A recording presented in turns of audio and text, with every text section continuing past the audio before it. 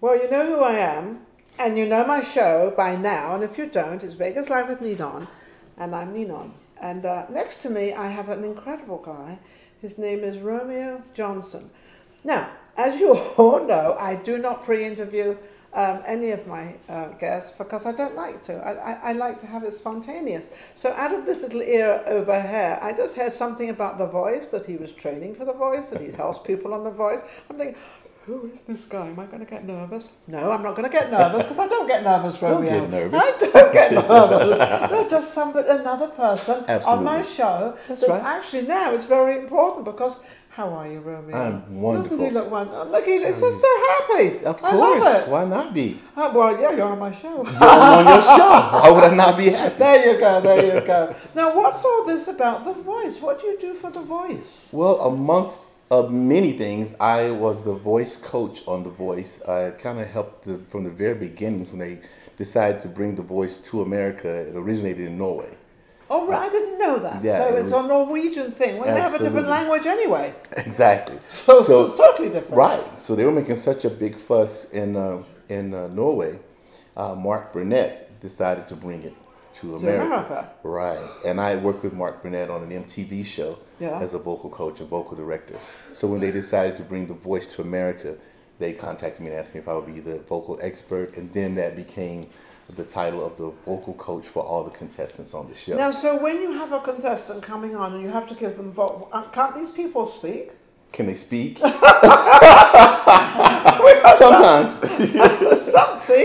Sometimes. So you have to help them what to say. Like they throw a question out.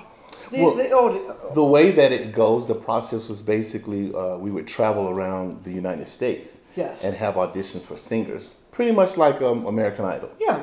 Right. And then we would select singers that were well enough to advance. It was like 5 stages of advancing before you even get to the television stage. Oh, wow. Right. So it's like 5 auditions getting it. Pretty much, yeah. Because we would go to certain cities sometimes. There'd be thousands of people out there ready to audition. Well, yeah, I've seen them. Lines and lines and lines. How do they get through all those lines and how do they see everybody? We would start sometimes 6:30, 7 a.m. and finish at 9 o'clock at night. And that would be probably 10 rooms of different producers. And they all go into different rooms, so it's not just one person interviewing them. Exactly. Lots of people. For the first stage. And then is narrows. it pretty easy to interview somebody? You know right away whether they're going to be something or not, or do you want to give all of them a chance? Well, we give them all a chance as far as them being there. Yes. But I've been singing almost all of my life, and that's why I had a position as the vocal expert for the show and the casting. Yes. So yeah, it would take me approximately 5 seconds, 10 I was going to seconds. say, in 5 seconds, you really do know. Exactly. Isn't that awful when you think about it? And I always say this when you walk in for an audition, that director or producer, whoever that is sitting there, he knows within seconds. In seconds. In seconds that I'm going to continue or not continue. So true. Isn't that? I mean, So it's true. awful, but at the same time, you know. So, but It now the problem is, how does the person that's walking in to try to do the interview, how do they know that they're not that good, or how do they upgrade where they're from to make themselves better? Right. Well, our job is to determine whether they're good enough to even participate on the show. Yeah. My problem going in as a vocal coach, I wanted to help everybody that walked through. So sometimes people would come in and they weren't. Sometimes, of course, they obviously just weren't singing material. Yeah. And then you just have to tell them, sorry, not for you. Yeah. There were other times that there were people who had nice voices, but their techniques just weren't up to par. And that's where I would get in trouble all the time because the producers were like, you can't coach everybody wrong. You got to move them out of here. So I was like, they're great and I love them. Exactly. I say, yeah, but what are you going to do with them? Exactly. So we would pick the best from each city and fly them out to Los Angeles, and they compete until they narrow down to about 65 people that ended up actually going on the television show. Going on the television show. And how long does that process take? About 5 weeks from what I remember, because I did the first 4 seasons, and they may have changed it by now. But it would take about 3 to 5 weeks. So it's a lot of hard work, a lot of thought goes into it, because you're talking to a human being that thinks they've got talent. Right. Whether I think they have, and whether whether they do or they don't, they think they have talent. Otherwise, they wouldn't be there. Otherwise, they wouldn't be there. Now, here's the thing: is figuring out where you fit in the grand scheme of things, because a lot of times you may be amazing in your neighborhood, in your family, top. but when you start to compete with other singers around the world, you realize I'm not that good. You know, that's so fun, because that's in business too, because you have this great idea, and then all of a sudden you put it out there and you see all these millions of other people have got the same idea as you. Very humbling. Yeah, this happens all the time. But we think we've got our own idea, but we haven't. Yeah. Now, Romeo, you do other things too. You've sort of, give me a little bit of your life or what? Well, I was born and raised in Chattanooga, Tennessee, and came up in a musical family. My mother sang, so I listened to her. Yeah. And I tried sports for a brief minute, you know, and I was pretty good at that. But sounds like a brief second to me. Brief. By high school, I was like, maybe I should just go to music. Yeah. What I was born into. Exactly, what was given to me. Why fake it? Yeah, sometimes you got to discover, right? Yeah. So once I decided music is my thing, I just full-heartedly committed myself to it. I knew at an early age I'm going to have to relocate to Los Angeles. Yes. Because just from reading credits, you know, back then we used to read credits on albums. And kids don't know what albums are today, but right. But I moved to LA and I pursued it, and the career was just amazing. I went from singing. I also play bass guitar, so I did a couple of tours with people like Sheena Easton, Jody Watley, James Ingram, people like that starting out. Yeah. And it just, I went from one gig to another gig. Yeah, and then I got hired with Janet Jackson, and that took everything to another level. That took it all to and how do you think, I think it's your personality personally, and because I don't know your talent, but your personality is really great. Thank you so much. Janet Jackson can choose from anybody, anything. She can have anybody. Why did she choose you, do you think? I think the majority of it was because I was prepared. I knew. You knew what you were doing. I researched exactly what that job entails. And I knew, okay, I definitely wanted to be in shape. I wanted to look good. I wanted, to make sure she saw my personality, everything that you said. But I was hired to be a backup singer.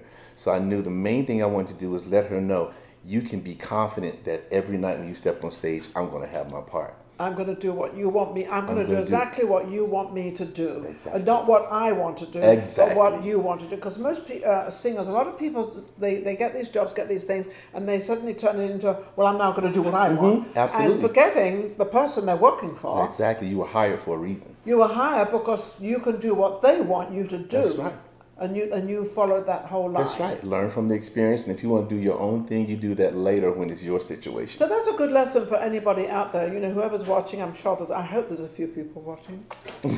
I'm sure there are. I'm sure. Especially watching Romeo. Oh my goodness. Absolutely. And so they really want to concentrate on to how they can please that other person until they can get into their own niche and then have that, because you now have a great resume of working with this woman and sort of doing how long were you with her? About almost 3 years. Really? That's a long time. It's a long time for a tour. Tours don't usually last that long. Janet was right at the peak of her, that was during the Janet album, and that was one of her most popular albums, and we worked a lot. But to go back to what you were saying, I also teach people about being successful and having longevity in this business. That's my thing. My thing is to now, I'm a voice coach, and I teach people a lot about the career, how to build a career in this business. And very much what you just said, when you understand. Yeah. Is the business side just as important as the talent? I honestly believe it's more so. Yeah, because I've heard about, I'm not going to knock managers or agents or any of that. I don't knock people. I just don't. They all do their job. And if you're going to allow them to cheat and do whatever they do with you, that's your problem, not their problem, right? That's right. I think, because if you can't pay attention to what you've got and what you're going to do, why are you there? That's right. Is that right? That's right, I agree. Well, he's easy, isn't he? It could work for him anytime. I'm going on my side, absolutely. Hey, I agree with you. Yeah, because it's not only, you can have a beautiful voice, you can dress beautiful, you can look absolutely fantastic out there, and then you lose all your money. Absolutely. Yeah, you definitely need to know the business, because let's just be honest, there's millions of talented people. Tell me. There's millions of talented people. Why aren't they all successful? It's the business aspect. It's the knowledge. I think it's the business aspect, the knowledge, but also if you're going to do it, and this is anything you do, right. Go into it 100%. 100%. Absolutely. Don't flip-flop around it. Like you were with Janet Jackson. 3 years with Janet Jackson. How did and why did he get that job? And how did you keep it for 3 years? Do you know why? He did what she wanted. Because it was her gig, it was her thing. Absolutely.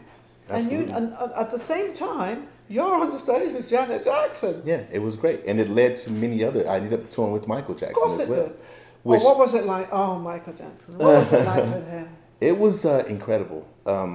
Unbelievable. It was the spiritual side of me kicked in more than the musician side. Because, and the reason I say this, not necessarily like it was such a spiritual atmosphere, but it's my belief system. You know, I always grew up believing that God wanted more from me than I ever wanted for myself. So I had goals that I'd set. He put you in places that you could actually do that. So you were given the opportunity of your own creation. This is what he created. Romeo created this. Right. So you created this position that you knew that you can grow from this and do this and do this. Absolutely. But you were mostly prepared for everything you went into. That's it. I wanted to figure out, and as I teach my students, figure out what the job entails and be prepared. Talent is talent. When I auditioned for Sheena Easton as a bass guitarist, it was bass guitarists that were much better than me overall. But I knew her music better than they did. So she liked me because she's like, that's what I want. It's amazing that you got to play. You did the homework. The homework. That's one big thing. If you're going to an audition, understand that audition. Not the one you just did or the next one you're going to. So the true. one you're going into. So true. And it could be, all 3 of them, or 10 of them, whatever, could all be totally different. Right.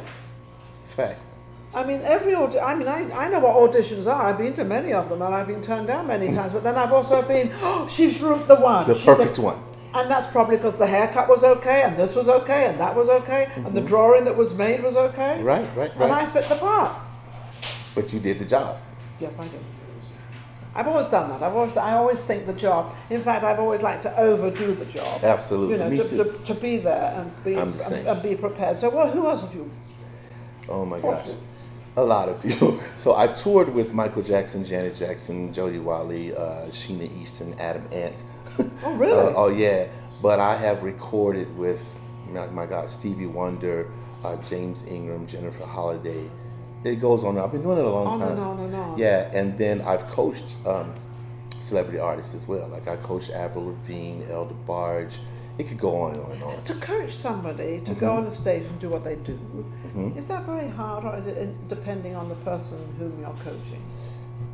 It depends on who you're coaching, how hard it is. But for me, I feel like I'm anointed to do that more so than even singing. Yeah. You know, I feel like I'm anointed to teach more. It's easier for you. I'm not going to say it's easy. It's easier for you. It's more natural. Yeah, I was going to say, but is that because you get into the person? It is. I get into every individual, and I tell people that. I tell my clients, when you come to me, you're not going to get a cookie cutter approach. No. My initial meeting with my client is to figure out who you are as a person. What's your personality? What's the best way I can communicate with you? And where you're going and what you're doing. Right. And how do you want to do this? And then I can cater my teachings to you. Which you are very experienced at. Very, and I'm very blessed. And that was, I think, the success that came behind teaching thousands of people for The Voice. It was different genres, it was different age groups. Well, everybody's different. We're all so different. We might all think, do you know, every single finger tip or whatever you want to call it, print is different. Absolutely. In the entire world. Can you believe that? Yeah. And also, I want to mention to everybody out there, we all wonder about Jesus, we all wonder about God and everything else. Every single person in the entire world has God in them. Absolutely. That's where he is. Absolutely. So don't think, oh, he doesn't pay attention to me, because he does. Absolutely. Amen. And you've mentioned this many times in your faith, and this is why I'm bringing this up, because you're talking about it. Yes, ma'am. And I'm not going to say you're probably going to church all the time and you're praying all the time, but your thoughts are there all the time, aren't they? All day, every day. See? I do pray all day. I know that. I don't even know this guy. Absolutely. But I know what you're feeling, and everyone says, well, I didn't know that was wrong. We all know, unfortunately, we all know right from wrong within ourselves. Absolutely. We all know, whether we admit it or we not. cut somebody off, oh, it was their fault. Well, we know jolly well it wasn't their fault. It was powerful. We're going to blame someone. Exactly. And the only person you can ever blame for anything in your life, would you agree, it would be yourself? Yourself. Yeah. Yeah. So what advice would you give, especially the younger generation, because I love them. I've got all the younger generation, I've got their backs. I love them. Me too. I absolutely, whatever you are doing and whatever you are, wherever you are, I don't care what country you're from, I love you all. What advice would you like to give them as coming into a very different, strange world? You know, I do this every day with young artists, and the one thing that I emphasize is the thing that's different now versus before, we took pride in learning. Yes, we did. We took pride in learning, and we took pride in crediting who we learned from. You know, every time we would get a compliment, we would go, thanks, man, such and such taught me that. You know, I learned that from this person. We were so proud. We'd always do that. We'd always do it. Yes. Yeah, we were so proud of who we learned from, you know. And today, for some reason, I guess with the quick celebrity and the quick popularity of social media. Internet, social media. Yeah, it's like they think, I see this, you know, this person who has put years and years into building their fame. Yeah. I can dress like them, talk like them, and then I can just be them. But I don't want to talk about anyone who ever helped me. I want to make it look like I did this on my own. I did this whole thing myself. Well, let me tell you something out there. If you put that message out there, you're going to get nowhere. That's so true. Because, you know, I've got a famous saying. I have a card, like everybody. On the back of the card said, nothing happens without you. I like it. Nothing happens. You can't sit in this chair unless somebody made it. So that means it's somebody completely away from what you do. That's right. Anything that happens, I can't do this show unless I have Maria. I have everybody. I can't do it. Right. You can do nothing alone out there. So true. Absolutely nothing. So true. One more question, because I know they're getting anxious for me. What is the greatest achievement or the greatest thing you think of out there that you've done and you kind of think, this really made me happy and felt good? Probably many, but... Well, I'll give you two. The greatest achievement, aside from music, is raising my sons. Isn't that beautiful? Back to the family. Yeah, I'm a single dad. I raised my sons, and they're amazing young men. Oh my goodness. So I'm most proud of. Is he a singer?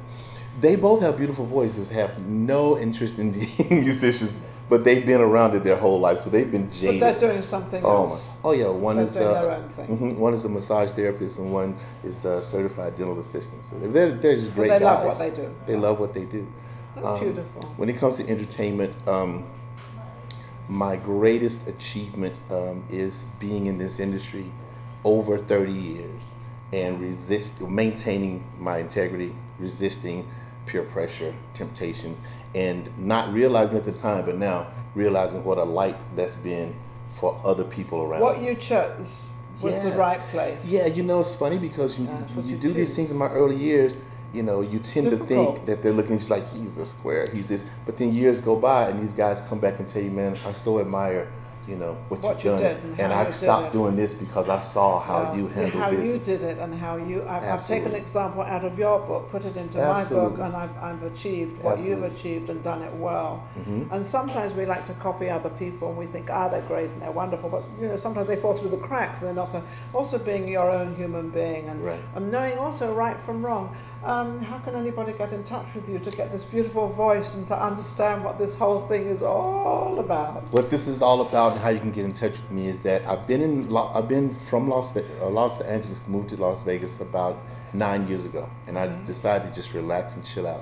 Now I have a number of private students that I teach here in Vegas. Love working with them, loving their appreciation, and I decided now to make it more known. I want people to know that I'm here, young singers, whatever age. If you're a singer, you want to. Well, you're on the right show. There you go. So I want them to know I'm here. I'm not arrogant, but I consider myself one of the best anointed teachers in this game that you can get as far as singing. The reason why he says that is because it's true, because he always has verification of it all. He knows from all the different people he's taught and what he's done, and he's always stayed in that alignment of doing it right, no cheating, no lying. Absolutely. and trusting yourself. Absolutely. And that's been your main thing, Romeo. Trusting yourself. Trusting God and trusting myself. Yes, trusting God, because God's in you. Absolutely. He's part of you. He does. Absolutely. He knows what's going to go yes on. You know what you're going to do. Absolutely. Sometimes. Yeah. So you can reach me at www.romeojohnson.com or romeojohnsonbooking@gmail.com. You know, the number is 818-744-4157. But I have a great new team now with the LaGuardia team that's going to be helping me do a lot of things. So, yes. you know, LaGuardia is absolutely amazing. They're on our side too. Of course, they're also part of our team. Yeah, we're all kind of sort of mixed in together, which is absolutely amazing. I've known Leslie LaGuardia for many, many years, and she's an incredible woman, because a lot of people don't do what they say. They say what they do. I love it. Yeah. Well, if you guys know Lisa, then you know how to contact me. Absolutely wonderful. Thank you so much, Romeo. Thank you so much. He's been an inspiration to any generation, but of course, you know, I love the younger generations. I can't help that. I had a show for 16 years, Voices of Tomorrow, for the younger generation. That's beautiful. Yeah, and I taught them, and that's where all those awards come from. I saw that. It's beautiful. Those because he went into my office and he went, oh! I loved it. I loved it. I've done. That's my acknowledgement of what I've done. Thank you for watching Vegas Live with Ninon. If you want to be on the show, don't forget to get in touch with social media shows, Maria Pureza, and we'll have you on, and you can explain what you do, how you do it, and where you do it. And of course, Vegas Live with Ninon is always out there to help our younger generation, of course, and the entertainment world, but any world out there we can help you with. We'll be right back with our next guest. Take care.